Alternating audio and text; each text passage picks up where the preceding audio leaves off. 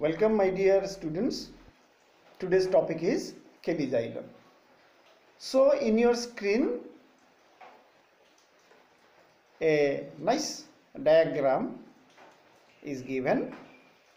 It is the Callixylon tree stump and it is placed at the entrance of East Central University, Oklahoma of USA.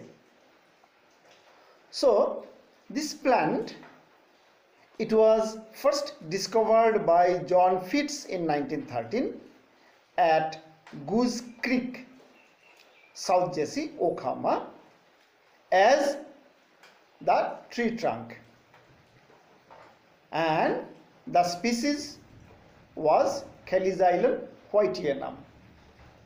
Several other members of this mid-late Devonian petrified fossil was found worldwide as fragments of branches and twigs also. Few species are mentioned here. Callixylon beckii, it is obtained from USA.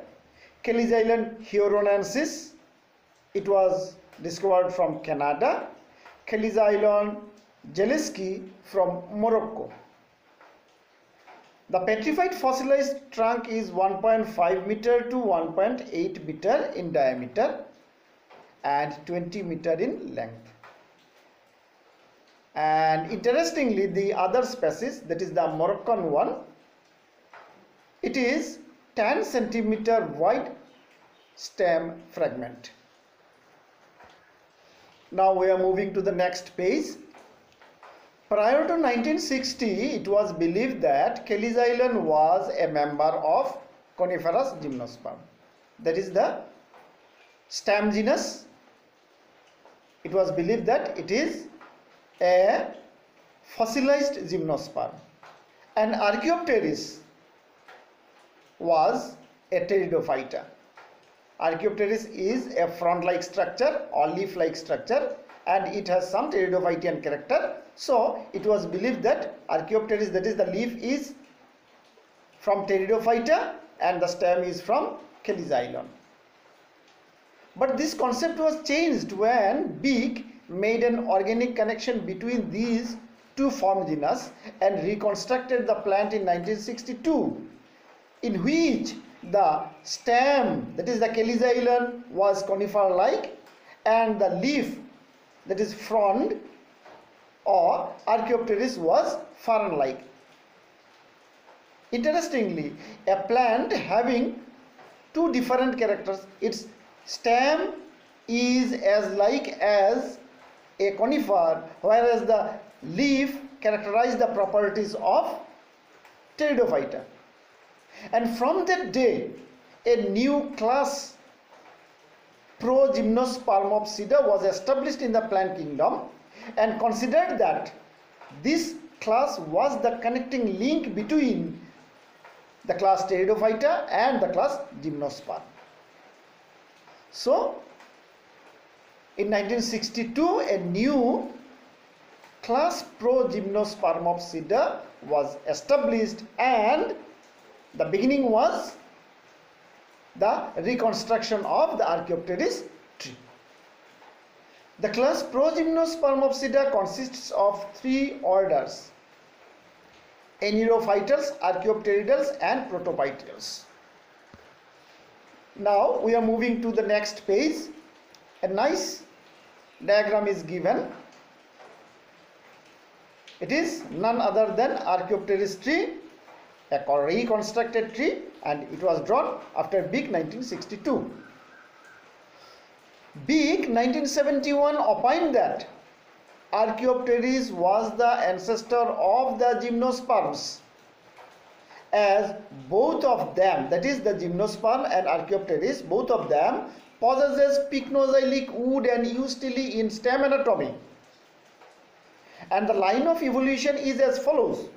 From the bottom, please you see, the ancestor is xylem-like structure. Xylem is a member of pteridophyta, so it is the ancestor. It has been evolved to Aneurophytals Then Aneurophytals again evolved to Archaeopteridales and Cycadophytes. Archaeopteridales later on evolved to Coniferophytes. So this is the line of evolution. That is, from this line it is clear that gymnosperm have been evolved from Pteridophyta through Progymnospermopsida. In the next page we will discuss about the stem anatomy. That is the anatomy of Callixylon. So nice diagram is given here. Look at this diagram. In the petrified fossil structure of Callixylon, bark, cortex, cambium and primary phloem was not well preserved. So in the diagram these particular structures are absent. The anatomy of Callixylon macillenta is described from the center to the periphery. So look at the diagram. At the center it is pith. It is surrounded by primary xylem, and which is again surrounded by secondary xylem. Then it is surrounded by wood cylinder having few leaf traces, branch traces and 3 leaf bases. Next, in the next page, the first point is pith. A well-defined central pith is present in the TS of Callixylon. It is parenchymatous in nature, and the parenchyma are isodiametric at the center, and remaining, that is the peripheral parenchyma, are polygonal. The second point, the pith is surrounded by primary xylem, and this primary xylem ring is of Mazark type with 9 ribs. Here the ribs are identified or marked as R1, R2 up to R9. Leaf traces and the branch traces diverge from these xylem ribs. From these 9 ribs, leaf traces and the branch traces diverge. Each leaf trace divided into 2 before their entry in a leaf, and then again divide to give typical dichotomous venation. 2 distinct branch traces are observed in the wood cylinder. At the same time, leaf traces are seen in primary xylem, secondary xylem, wood cylinder and in the leaf bases. Now we are moving to the next page, that is page number 6. The point is secondary xylem. There may or may not be a single parenchyma in between primary and abundant secondary xylem. The xylem, secondary xylem is abundant. There may be or may not be a parenchyma layer in between the primary and secondary xylem. That is, the secondary xylem encircles the or surrounds the primary xylem, and there may or may not be a parenchyma layer in between these 2 types of xylem. The secondary xylem is compactly arranged around the primary xylem and also made the rib-like structures. Here the rib-like structures are marked as R prime, R prime 1 to R prime 9. Tracheids, vascular parenchyma rays, and occasionally ray tracheids are the component of the secondary xylem. The tracheids exhibit circular border pits. That is, the pits are bordered at the tracheids on the radial walls. The late wood pits occur on the tangential wall also. So, since it is termed as late wood, we may say about the growth ring. The growth ring may be inconspicuous or absent, but in Callixylon geleski it is clear.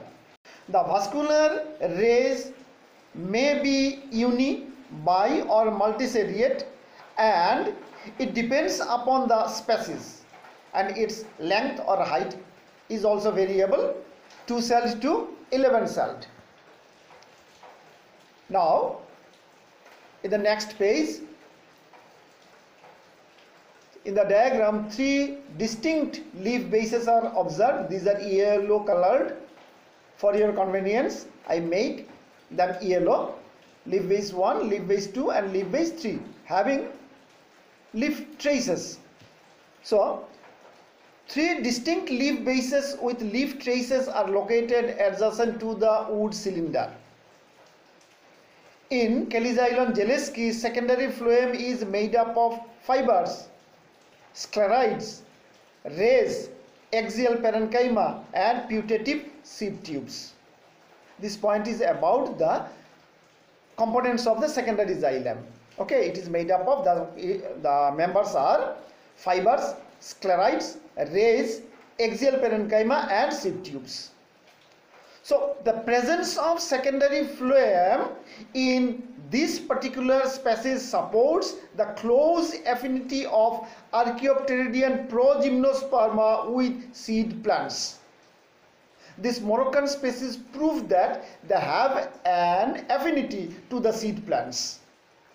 That is, this particular species proves that Progymnosperm has affinity to the seed plants. Moreover, the presence of pycnoxylic wood with ray tracheids and bordered pits on the radial walls show its conifer-like ancestor character, and it was considered as an early representative of conifer clan. So last point is discussed about the coniferous character of this particular stem structure. So this stem structure proves that it have some conifer-like character and some seed plant-like characters. So this one is about the stem anatomy of Callixylon, that is the form genus of Archaeopteris.